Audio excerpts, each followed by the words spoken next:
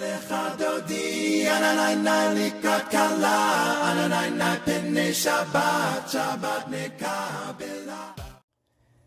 guys, I hope you're having an amazing, inspirational, and relaxing summer. In this week's Parsha, we find a fascinating story of the daughters of Tzlafchat. Tzlafchat was a man who passed away in the desert, and he had no sons, just 5 daughters. And when introducing them, the Torah tells us they were from Shevet Menashe ben Yosef. And Rashi explains this is because what they were asking for was a chance to inherit land in Israel.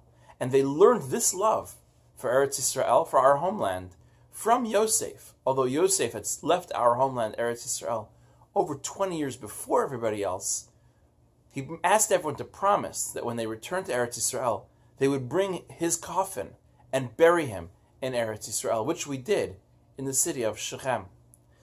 Rashi points out that this deep love for Eretz Yisrael is the same as the love that Yosef had.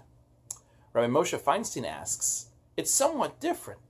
Yosef just wanted to be returned with his people, while the children of Tzlafchat wanted to own land in Eretz Yisrael. How could this be the same love? The answer, Rabbi Feinstein explains, is because people want to really be a part of Eretz Yisrael. Not enough just to visit or see pictures of or watch videos of, but to really own and make it their own and be part of the history of Eretz Yisrael.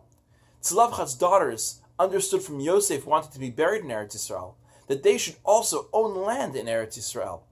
And that, my friends, is how we're supposed to view and feel toward Eretz Yisrael.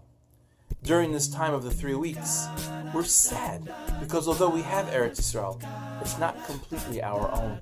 We don't have a Beit HaMikdash, and we're still lacking some of our connection with our homeland.